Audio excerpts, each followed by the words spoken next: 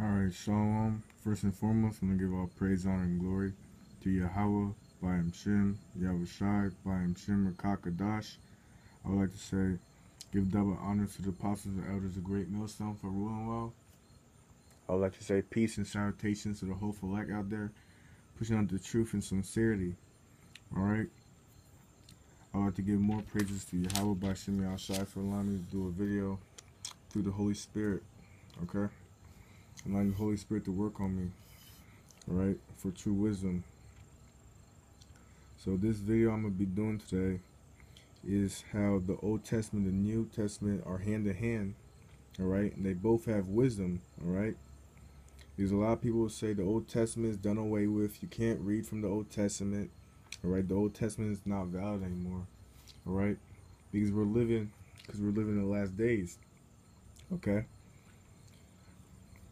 They'll tell you that you can't use the whole book.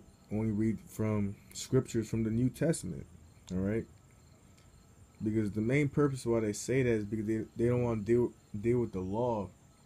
Alright? Because the law was given, alright, from Yahweh to Moses, alright, to the children of Israel. Okay? They don't want to deal with keeping the law, alright? They just want to sin willingly. Alright? So my first precept is going to be Hebrews chapter 10 and verse 7. It says, "Then said I, Lo, I come," right? "In the volume of the book it is written of me, to do thy will of God." Alright? It says I come in the volume of the book. So it's the whole book, alright? It's not just the Old and New Testament. Alright, the spirit and truth of Yahweh by Shemi Shai is throughout the whole book. Alright, the Bible. Alright, and the Apocrypha. Alright, which is books taken out of the Bible. Alright, because Apocrypha means hidden. Alright, so I got another precept. This is 1 John chapter 1. I'm going to start at 3. "And hereby we do know that," "And hereby we do know that we know him, if we keep his commandments.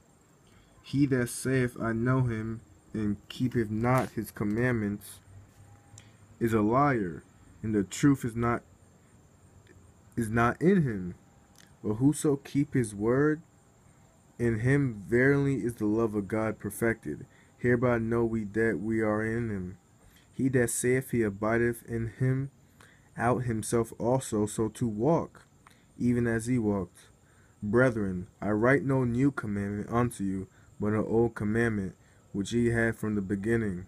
The old commandment is the word which ye have heard from the beginning." Alright, so it says that the Most High doesn't write you a new commandment. Alright, it says an old commandment which ye have from the beginning. Alright, the old laws and commands, alright, the Most High gave to the children of Israel. Alright, so and that's in the Old Testament. Alright, so the Most High, alright, the truth is in the volume of the book. It's not just the New Testament. Okay, Yahushua came, alright, Yahushua came, alright, in Rome, alright, during the sixth major captivity of the Israelites. Okay, because we were in captivity in every nation. Alright, and a lot of people tell you don't deal with the Old Testament, but the Old Testament has truth. It still has knowledge. It still has knowledge as the New Testament. Alright, a lot of Edomites will not tell you that. They'll tell you don't use the Old Testament because they're the devil. They want to deceive you. This is Isaiah chapter 28 and verse 10. "For precept must be precept must be upon precept, precept upon precept, line upon line, here a little and there a little." Alright? So you're supposed to read the Bible, alright? From precept to precept, scripture from scripture, jumping back and forth. Alright? You're supposed to read it in context, have the full understanding, But you're supposed to read one scripture from Isaiah, all right, and go read a scripture from Revelation, all right.